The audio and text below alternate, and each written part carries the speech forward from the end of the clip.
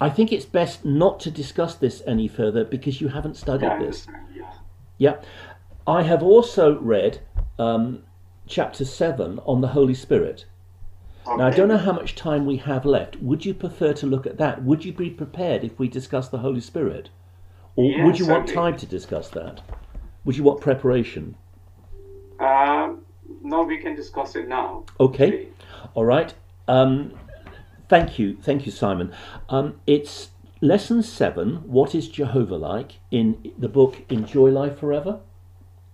All right. Thank you. Paragraph 1 says, "Why are we unable to see God?" Have you got it? And it says, "God is a spirit," which I would agree with. John 4:24. Jehovah, by which they mean the Father, does not have a physical body. He is a spirit who lives in heaven, a place that we cannot see, which I would agree with. So I agree with the statement that Jehovah, meaning the Father, is a spirit. God is a spirit. That's great. Now, this chapter goes on to the Holy Spirit. So what I would want to know is the Holy Spirit a spirit? Holy Spirit is active force. It's just something, just like energy that he uses, just like electricity. You need to prove that. It's no good just saying that. You would need to prove that from the Bible. My question is regarding the statement, God is a spirit, John 4:24. Jehovah does not have a physical body. He is a spirit who lives in heaven, a place that we cannot see. What I want to know is the Holy Spirit also a spirit?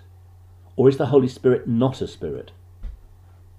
Holy Spirit is his force at the disposal of Jehovah God himself, which is a separate thing.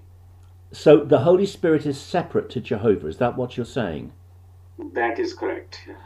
And is Holy Spirit a separate spirit, or is Holy Spirit separate to Jehovah but not a spirit? Holy Spirit is at Jehovah's disposal to whatever he wants it to accomplish. So when he wants to send it to Samson, when he was alive, he was used by Jehovah to do powerful works. When Jesus was walking on the earth, he had this same power from Jehovah to enable him. I totally agree with you. The Holy Spirit is called the power of God in Luke 1:35. I've no problem with that. What I want to know is the Holy Spirit a spirit, yes or no? Is the Holy Spirit a spirit, or is the Holy Spirit not a spirit? It's a very simple question. You want to say something? Okay. When you say it is a spirit, what actually comes across is actually you are referring to it as a person. No, I didn't say person. Yeah. I did not say that. Yeah. No, please listen. Let me read your book. Your book, paragraph 1, says God is a spirit. No reference to person here. It says God is a spirit, John 4:24. Jehovah does not have a physical body. He is a spirit who lives in heaven, a place that we cannot see. It says that Jehovah, meaning the Father, is a spirit. And I agree with that. What I'm asking is the Holy Spirit a spirit? The answer is yes, or it's no. Okay, so if you go down, actually, it talks about God, Holy Spirit. Yes, in section 4, which I've read. That's fine, I've read in great detail.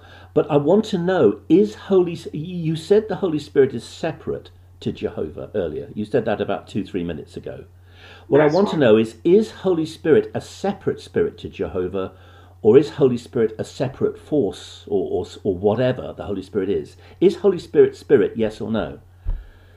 Yeah, it is spirit, right, or force that God uses right, to accomplish his work.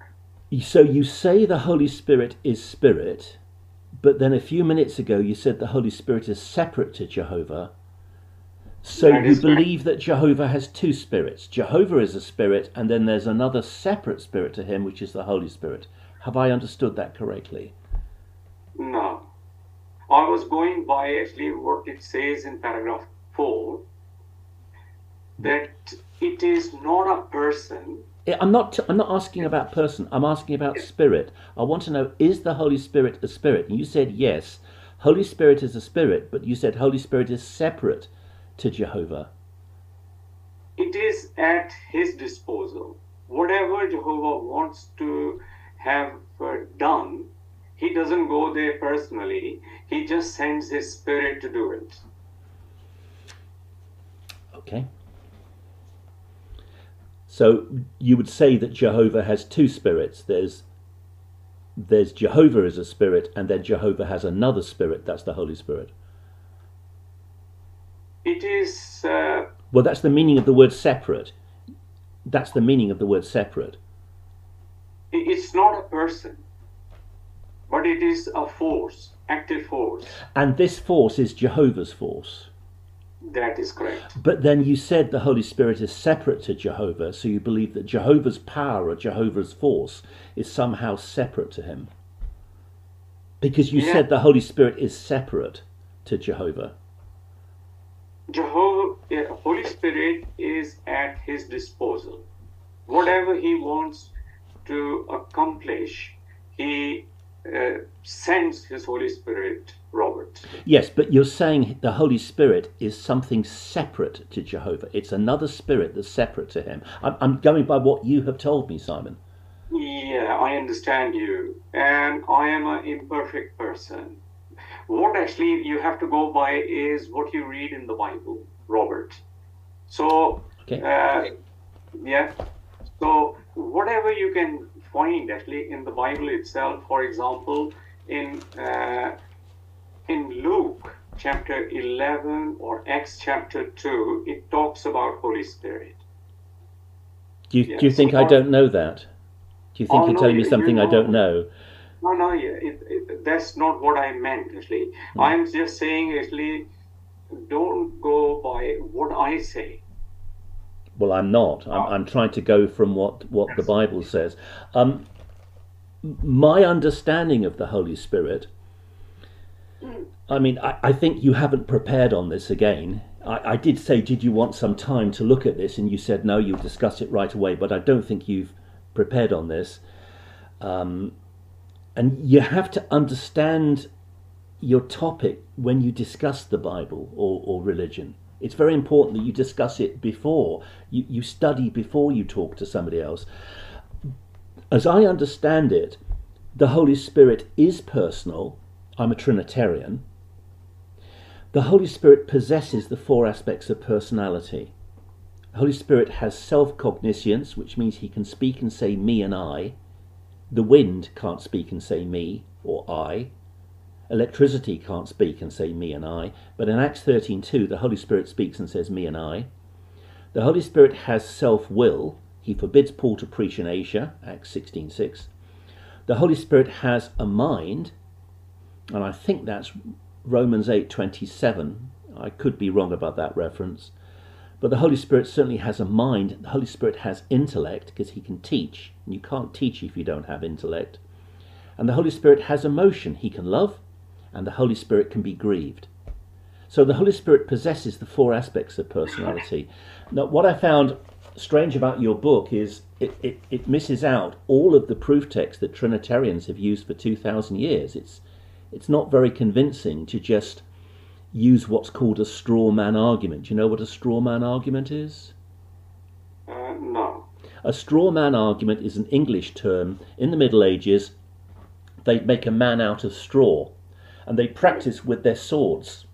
So they go on horseback and they take a swipe and they cut the straw man's head off.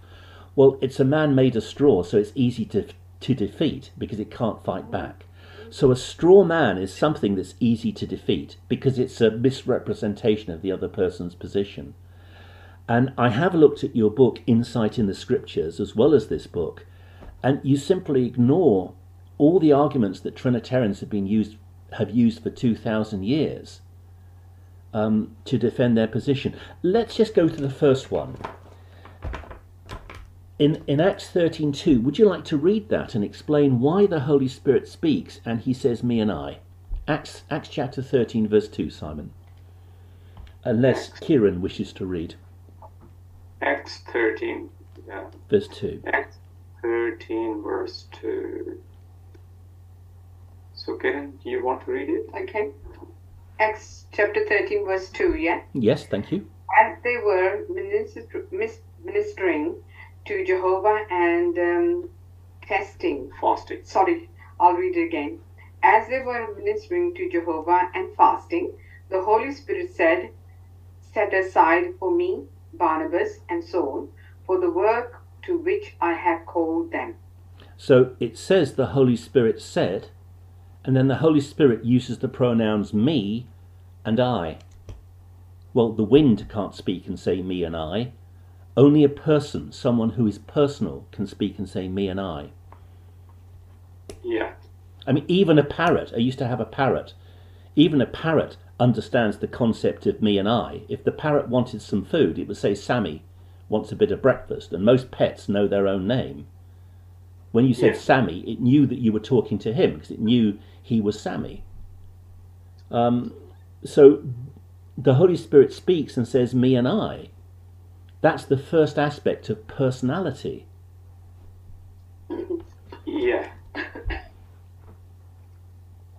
I understand, actually, Robert, what you're saying.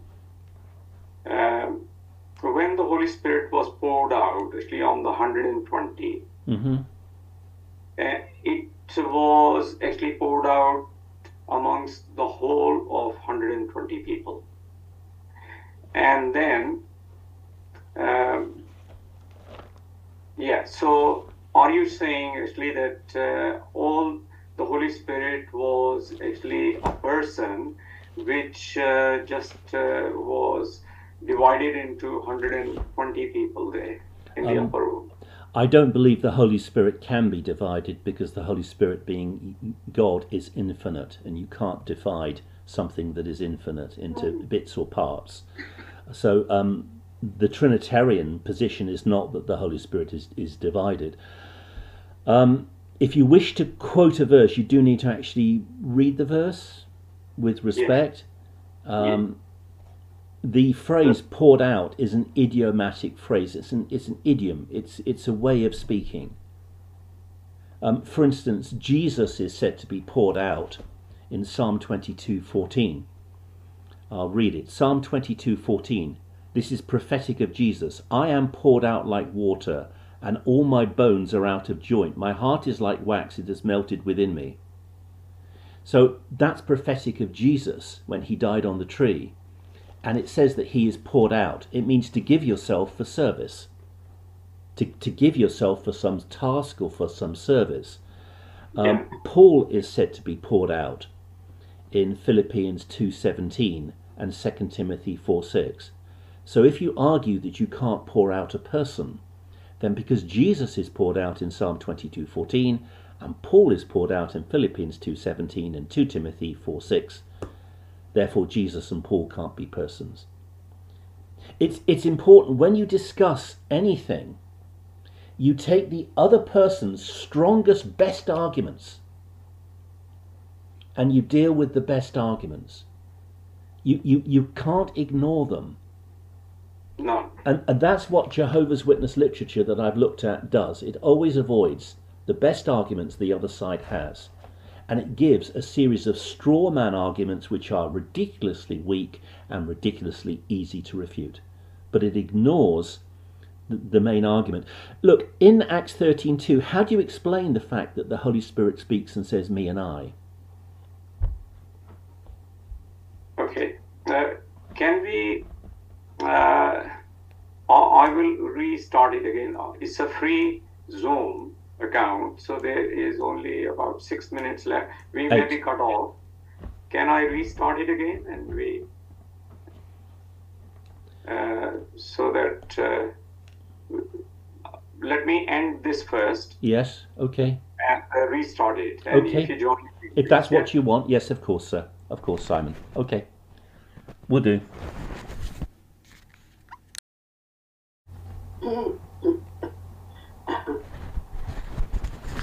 I think I'm with you. Yeah. I think I'm back with you. So your question was actually about Acts. Chapter 13, verse 2. The Holy Spirit speaks and says me and I. How can an impersonal force like the wind or electricity speak and say me and I? How can, yeah. So things have happened actually with the angels or with the snake or the serpent or the donkey. So it wasn't donkey actually who was speaking actually. You know the account I'm referring to, Robert. It's not relevant. Yeah, you could use that argument to say that Jesus didn't say anything. Jesus is an impersonal force, because when Jesus spoke, it really wasn't Jesus speaking, it was the Father moving him like a puppet. And then you can give the example of Balaam's ass to say that Jesus never actually spoke. Look, the text says in Acts 13:2, the Holy Spirit said, now separate to me Barnabas and Saul for the work to which I have called them. So the Holy Spirit says me and I, Simon. Yeah. And Jehovah can use his Holy Spirit any way he wants. Agreed? Yep. And the Holy Spirit is clearly working with the Father and Son here. He's not working in isolation to them. But the text says, the Holy Spirit said, now separate to me Barnabas and Saul for the work to which I have called them. That's right, yeah. Yeah. So Holy Spirit can say that separate to me, and it was working with them for the missionary work that they were going to go on. They were set aside. But if the Holy Spirit is like electricity or like the wind, how can the Holy Spirit say me and I? Because God was guiding it. So, but it says, the Holy Spirit said, now separate to me Barnabas and Saul for the work to which I have called them. I agree the Holy Spirit is working with the Father and Son. I don't doubt that for a moment. I agree with that. But the Holy Spirit said, now separate to me Barnabas and Saul for the work to which I have called them. The Holy Spirit speaks, and the Holy Spirit says me and I. Yeah. The Holy Spirit doesn't work independently. I've just said that. Yeah, I've just said that. The Holy Spirit never works independently of the Father and the Son. That's right, yeah. Whereas other persons, they can make their personal choice. Jesus could have made, angels have made their personal choice. Holy Spirit is in complete control of Jehovah. Sorry, say that again. Say that again. Holy Spirit is... Holy Spirit cannot function independently of Jehovah. I've just said that. That's right. I said that twice, actually. Yeah. Any angel and Jesus, they have their own free will. They can, but Holy Spirit doesn't. It doesn't have a free will of its own. So whatever actually the Holy Spirit was saying, actually to set aside Paul and Barnabas to the Christian congregation there in Antioch, it was under the guidance of Jehovah, under the control of Jehovah. Does the Holy Spirit have a mind? We've got a mind. You've got a mind. I've got a mind. Does the Holy Spirit have a mind? It is in control of Jehovah. Jehovah controls. Sorry, the Holy Spirit is in control of Jehovah? Is that what you said? Jehovah is in control of Holy Spirit. Sorry. You're confusing me. Does the Holy Spirit have a mind? Holy Spirit is under control of... No, I'm asking you, does the Holy Spirit have a mind? No. No. Would you like to go... Let's read Romans 8:27, which says the Holy Spirit does have a mind. Now he who searches the hearts knows what the mind of the Spirit is. A minute, Robert. Let me turn to Romans. Romans 8:27. Now he... 7. Yeah. Yeah. Now he who searches the hearts knows what the mind of the Spirit is, because he makes intercession for the saints according to the will of God. The Holy Spirit has a mind. Pleroma is mind. Yeah. The Greek is pleroma. It's mind. The Holy Spirit has a mind. Yeah. How can an impersonal force like electricity or the wind have a mind? Let me read actually this translation as well. But the one who searches Which translation? Sorry? Which translation? But it doesn't have any scholars. There are no scholars who worked on the New World Translation. You don't have one person with a PhD in Greek or Hebrew who worked on the New World Translation. Okay, but still, please allow me, yeah? Yep. But the one who searches the hearts knows what the meaning of the Spirit is, because it is pleading in harmony with God for the Holy. No, that's a deliberate mistranslation. It's mind. It's pleroma. It's mind. When the New World Translation was published in 1950, the Greek scriptures, your deputy president, Fred Franz, was the head of the translation committee. And we know he was on the translation committee because he admitted as much in court in Scotland. He went to Scotland in 1954 to take part in the Douglas Walsh trial. And under oath, he admitted that he was on the translation committee. And he was the head of the translation committee. He also said under oath, I think it's page 7, that he was asked by the prosecution barrister, do you speak Greek, Hebrew, Latin, and then many European languages? And Fred Franz said yes.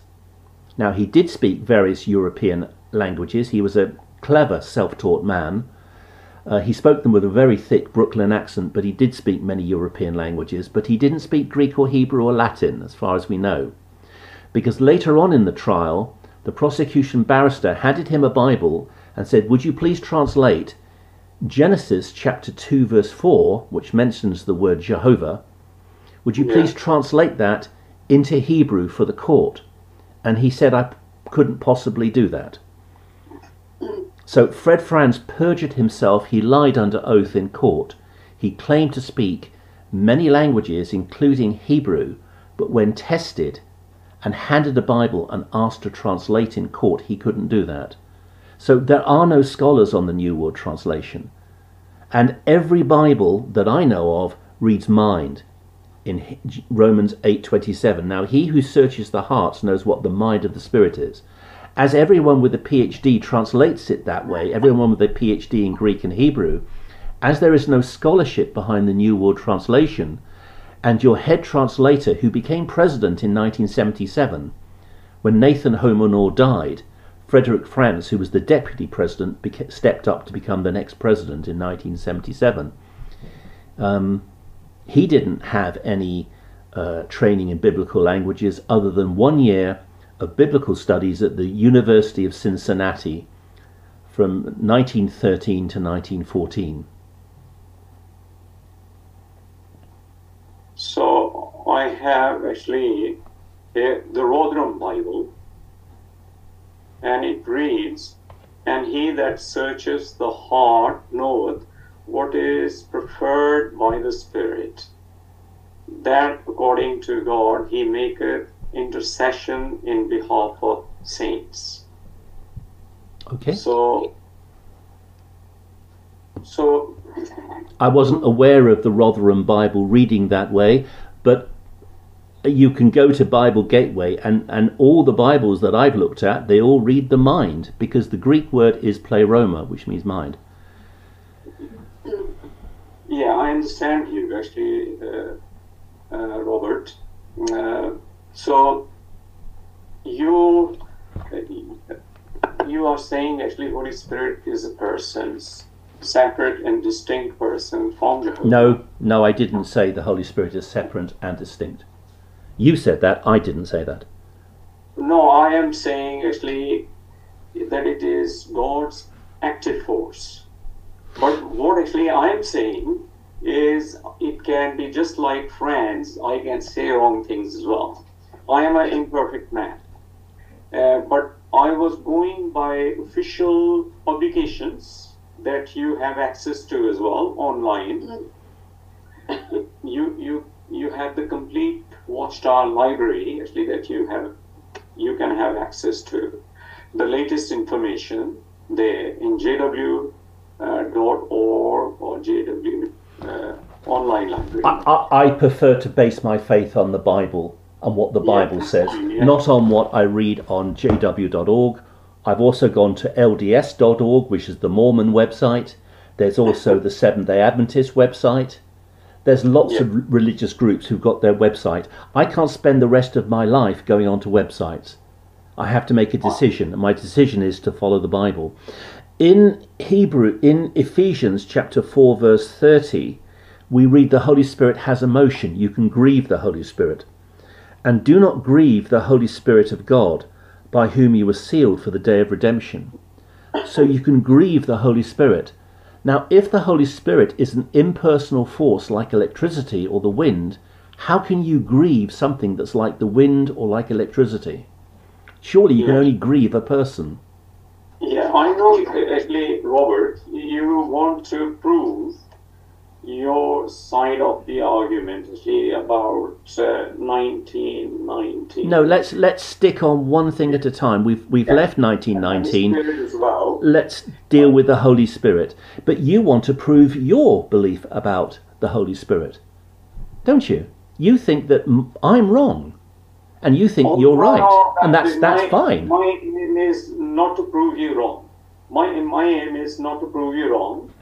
Right. My aim is, Robert, actually, that you may benefit from the provisions that God has in store for obedient mankind. What are these provisions? Just get to the point. What are these provisions? These provisions are actually that having a good relationship with Jehovah. For example, the ones who survived the Great Tribulation in Revelation chapter 7, they have washed their robes and made them white in the blood of the Lamb. Are we going on to a different topic? Are we abandoning the Holy Spirit? No, because I don't wish to jump to a different topic. Yeah, no, my whole aim is actually that somehow, or whichever way, that what is promised by Jesus Christ. For example, John 3:16, he said, everyone who believes will get everlasting life. God gave his only begotten Son. So my aim is... You mean the new... do you mean the new covenant? No, actually John 3:16, he promises... Read the verse. You've got to read the verse. For God so loved the world, he gave his only begotten Son, that whosoever believeth in him should not perish but have everlasting life. Verse 17, for God did not send his Son into the world to condemn the world, but that the world through him might be saved. Well, that's through the new covenant. Christ saves people through the new covenant. Don't you believe that? Oh, we're going on to a different topic. You know, you've kind of abandoned the Holy Spirit. Maybe going on a totally different topic, but this is what is offered by Jehovah and Jesus as well. This is why he came. What is offered? What is offered? Is this the new covenant that's offered? This is everlasting life. Is that the new covenant? Yes or no? No. No. So you're saying that there is one form of salvation that's the new covenant, and there's a different form of salvation that's other than the new covenant. So there's two different forms of salvation. Is that what you're saying, Simon? Salvation is the saving. So Noah, he had salvation actually from the flood. So he was saved by God. And he didn't have his sins forgiven. See, I don't think you've prepared, and I think you're abandoning the Holy Spirit. You're jumping onto a new topic. Are you saying in John 3:16 that there is a way of salvation other than the new covenant? There is a means of salvation for people who are not in the new covenant. Yes. Right, could you explain that? Show me where that is in the Bible. Show me where people are saved who are not in the new covenant. where there's a secondary form of salvation for people who are not in the New Covenant. Because you're not in the New Covenant. I am not in the New Covenant. The book Worldwide Security under the Prince of Peace at the bottom of page 10, and I've never been a Jehovah's Witness, teaches that the great crowd are not in the New Covenant. That's right. I'm not in the New Covenant. Kiran is not under the New Covenant. So we are not under, both of us are not in New Covenant. Right. Could I suggest that because we were discussing the Holy Spirit and then we sort of changed onto a new topic, and I prefer to prepare. I prefer to look at things in depth and look at the Bible in depth. I don't wish to dance onto a new topic and then we find out 5 minutes in that you haven't really prepared for that, as perhaps you should have. Would you be willing to look at a chapter from this book? I could talk later this evening or tomorrow or next week, it doesn't really matter. Chapter 13 is one that really interests me. Chapter 13, paragraph 2, that Christians should not get involved in warfare and politics. Would you be willing to talk about that to me? But you need to prepare before you talk to me. Chapter 13 and chapter 13. Paragraph 2. Oh, paragraph 2. How does false religion misrepresent God by its actions? Yeah, just that one paragraph. And it deals with politics and religion, and it says that religions that meddle in politics or support wars cannot represent Jehovah God. Would you be willing to study that before we talk, and then maybe we discuss that one paragraph? Would you be willing to do that? Yeah.